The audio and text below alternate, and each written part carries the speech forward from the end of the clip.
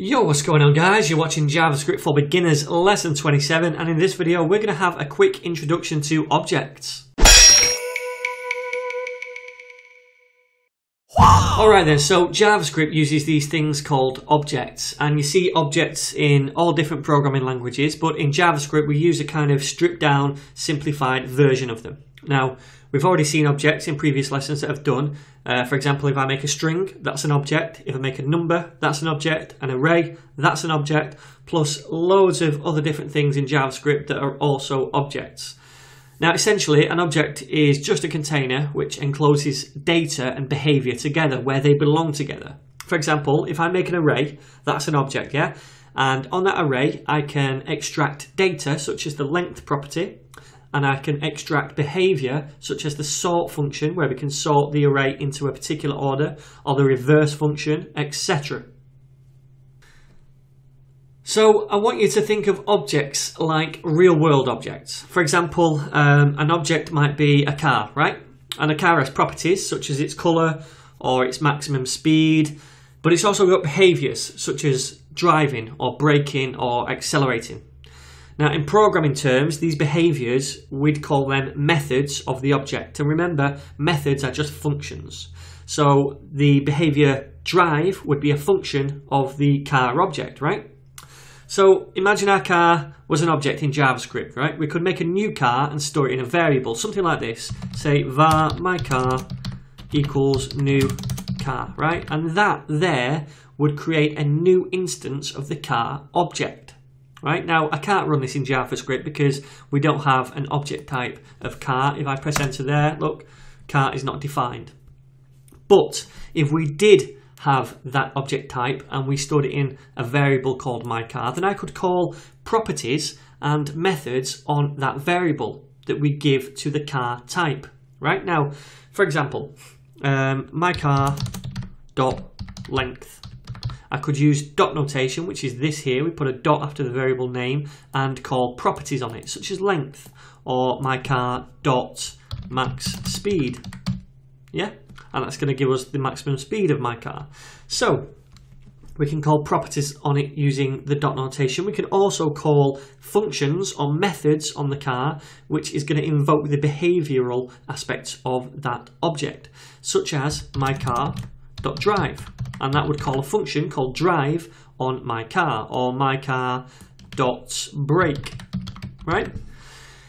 These would be the behaviors, or in JavaScript as we call them, the methods of this object.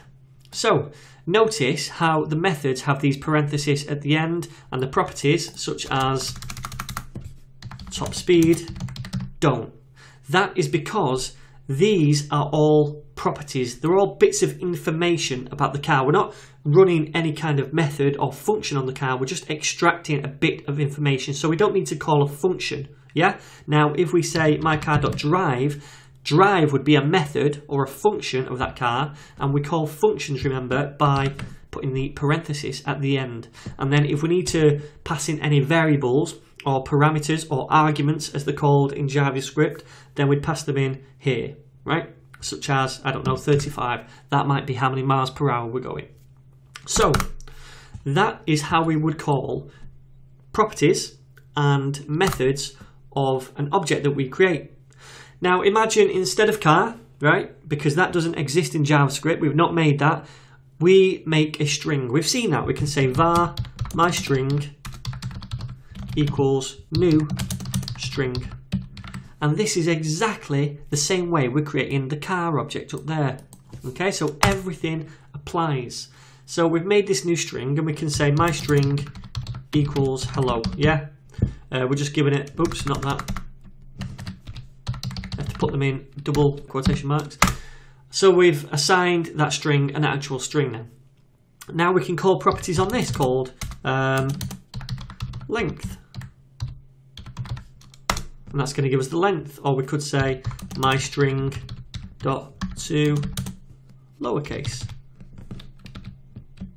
and that's going to convert it all to lowercase, etc. It was already lowercase, but if it wasn't, we would have done, etc. So this is exactly the same as what we saw for the car example. Okay, so just think of objects in JavaScript as objects outside of JavaScript in the real world. We can do all the same kind of things to objects in JavaScript as we can in the real world, right? We can call properties on it and methods.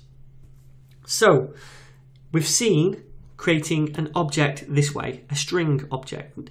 Now, saying something like this, my string 2 equals hi there, that is exactly the same as instantiating the myString object right here. It's just a shorthand version of it. We're still creating a new string object, so we can still then call all the same properties, length, or we can call methods such as to uppercase, etc. We can do all the same things with it. It's just that we've used the shorthand version right there. So that is a quick introduction to what objects are in JavaScript. In the next lesson, what we'll do is we'll take this car idea and we'll actually make an object called car so that we can create a variable, and we'll give it some methods, methods and properties.